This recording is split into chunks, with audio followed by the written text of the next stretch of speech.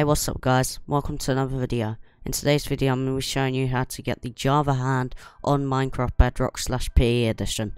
So before we start, make sure you like and subscribe for more epic tutorials like this, and comment down below, and let's get into this. Okay, so click the link in the description, and once you did that it should lead you to this page, and now you want to scroll down all the way to downloads.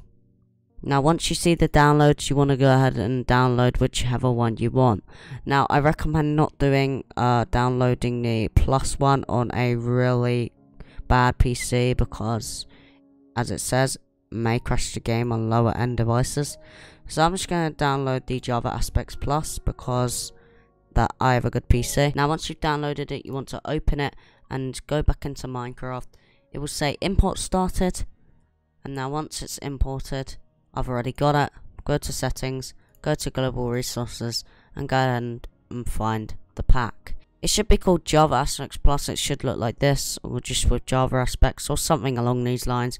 Click activate, go back, click play, and go to your server. I'm going to use Hive because why not? And now once you are in, you will notice that you now have the long arm from Minecraft Java.